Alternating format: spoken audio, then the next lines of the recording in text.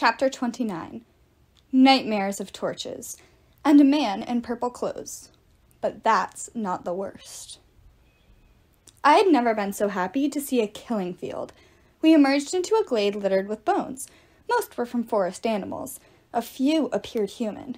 I guess we had found the Myrmiki's dumping site, and they apparently didn't get regular garbage pickup. The clearing was hemmed with trees so thick and tangled that traveling through them would have been impossible. Over our heads, the branches wove together in a leafy dome that let in sunlight but not much else. Anyone flying above the forest would never have realized this open space existed under the canopy. At the far end of the glade stood a row of objects like football tackle dummies. 6 white cocoons staked on tall wooden poles, flanking a pair of enormous oaks. Each tree was at least 80 feet tall. They had grown so close together that their massive trunks appeared to have fused. I had the distinct impression I was looking at a set of living doors. "It's a gateway," I said, "to the Grove of Dodona." Meg's blades retracted, once again becoming gold rings on her middle fingers. "Aren't we in the grove?" "No." I stared across the clearing at the white cocoon popsicles. They were too far away to make out clearly, but something about them seemed familiar in an evil, unwelcome sort of way. I wanted to get closer. I also wanted to keep my distance. "I think this is more of an antechamber," I said.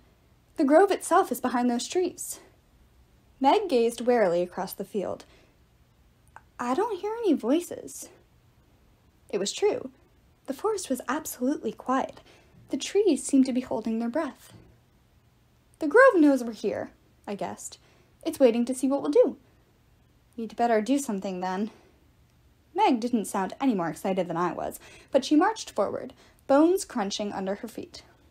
I wished I had more than a bow, an empty quiver, and a hoarse voice to defend myself with, but I followed, trying not to trip over rib cages and deer antlers. About halfway across the glade, Meg let out a sharp exhale. She was staring at the posts on either side of the tree gates. At first, I couldn't process what I was seeing. Each stake was about the height of a crucifix, the kind Romans used to set up along the roadside to advertise the fates of criminals. Personally, I find modern billboards much more tasteful.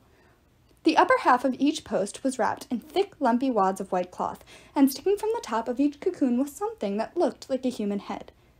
My stomach somersaulted. They were human heads. Arrayed in front of us were the missing demigods, all tightly bound. I watched, petrified, until I discerned the slightest expansions and contractions in the wrapping around their chests. They were breathing. Unconscious, not dead. Thank the gods. On the left were 3 teenagers I didn't know, though I assumed they must be Cecil, Ellis, and Miranda. On the right side was an emaciated man with gray skin and white hair. No doubt the geyser god Polly. Next to him hung my children, Austin and Kayla. I shook so violently, the bones around my feet clattered. I recognized the smell coming from the prisoners' wrappings. Sulfur, oil, powdered lime, and liquid Greek fire, the most dangerous substance ever created. Rage and disgust fought in my throat, vying for the right to make me throw up. "Oh, monstrous," I said. "We need to free them immediately." What's wrong with them?" Meg stammered. I dared not put it into words. I had seen this form of execution once before, at the hands of the beast, and I never wished to see it again. I ran to Austin's stake. With all my strength, I tried to push it over, but it wouldn't budge. The base was sunk too deep in the earth. I tore at the cloth bindings, but only managed to coat my hands in sulfurous resin. The wadding was stickier and harder than Myrmiki's goo. "Meg, your swords!" I wasn't sure they would do any good either, but I could think of nothing else to try. The branches rustled. Peaches the carpost dropped from the canopy, landing with a somersault at Meg's feet. He looked like he'd been through quite an ordeal to get here. His arms were sliced up and dripping peach nectar. His legs were dotted with bruises. His diaper sagged dangerously. "Thank the gods," I said. That was not my usual reaction when I saw the grain spirit, but his teeth and claws might be just the thing to free the demigods. "Meg, hurry! Order your friend to—" "Apollo?" Her voice was heavy. She pointed to the tunnel from which we'd come. Emerging from the ant's nest were 2 of the largest humans I had ever seen. Each was 7 feet tall and perhaps 300 pounds of pure muscle stuffed into horsehide armor. Their blonde hair glinted like silver floss. Jeweled rings glittered in their beards. Each man carried an oval shield and a spear, though I doubted they needed weapons to kill.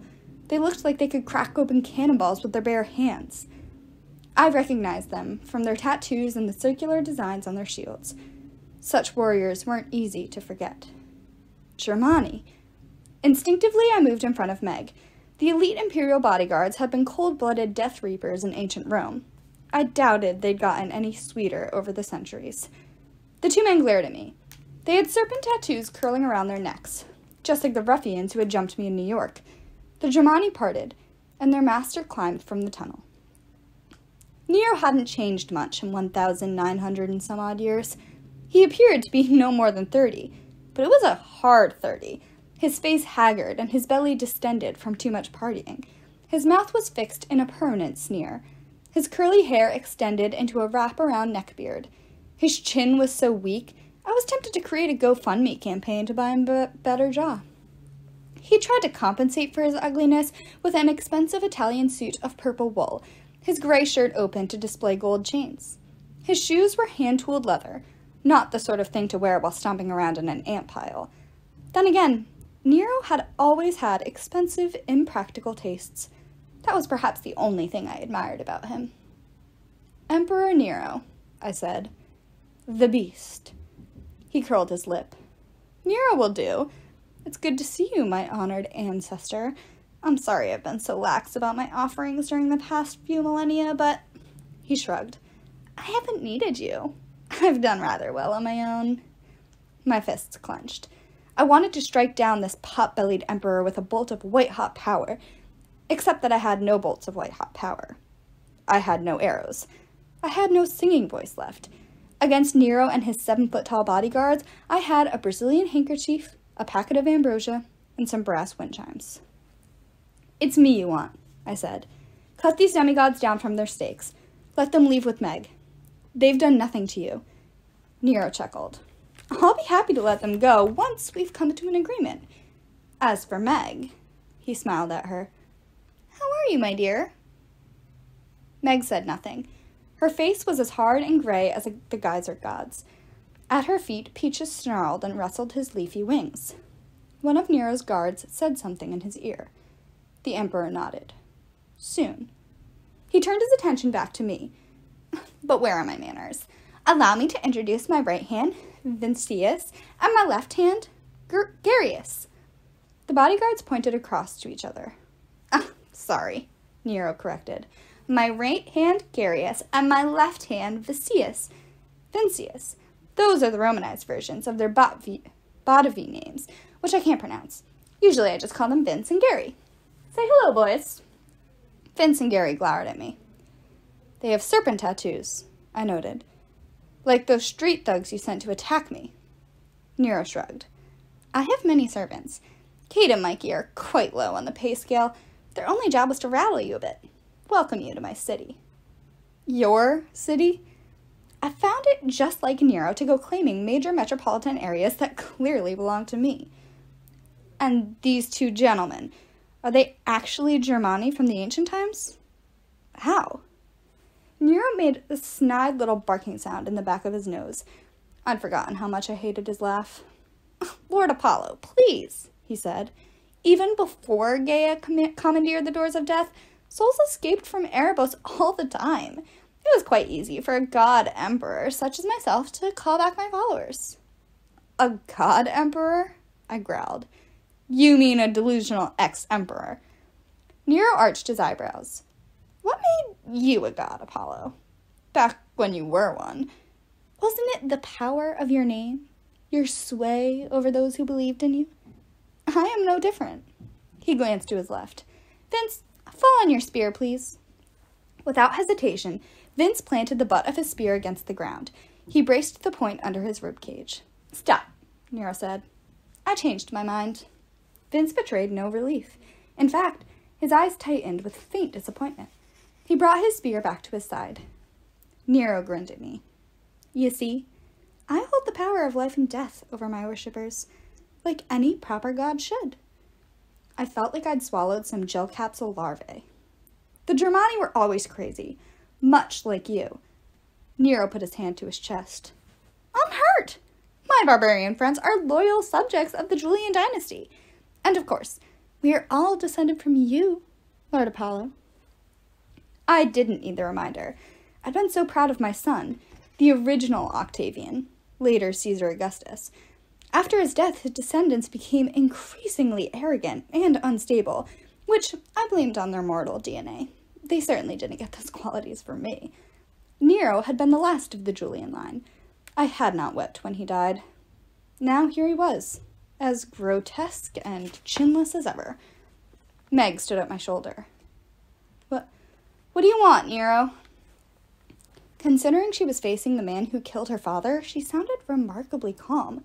I was grateful for her strength. It gave me hope to have a skilled Dimachorus and ravenous peach baby at my side. Still, I did not like our odds against two Germani. Nero's eyes gleamed. Straight to the point. I've always admired that about you, Meg. Really. It's simple. You and Apollo will open the gates of Dodona for me. Then these 6, he gestured to the staked prisoners, will be released. I shook my head. You'll destroy the grove. Then you'll kill us. The Emperor made that horrible bark again. Not unless you force me to. I'm a reasonable god, Emperor Apollo. I'd much rather have the Grove of Dodona under my control if it can be managed, but I certainly can't allow you to use it. You had your chance at being the guardians of the oracles. You failed miserably. Now, it's my responsibility. Mine and my partners. The other 2 emperors, I said. Who are they? Nero shrugged. Good Romans. Men who, like me, have the willpower to do what is needed. Triumvirates have never worked. They always lead to civil war. He smiled, as if that idea did not bother him. The 3 of us have come to an agreement. We've divided up the new empire, by which I mean North America. Once we have the oracles, we'll expand and do what Romans have always done best. Conquer the world. I could only stare at him.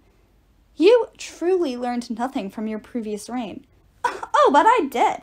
I've had centuries to reflect, plan, and prepare. Do you have any idea how annoying it is to be a god emperor, unable to die, but unable to fully live?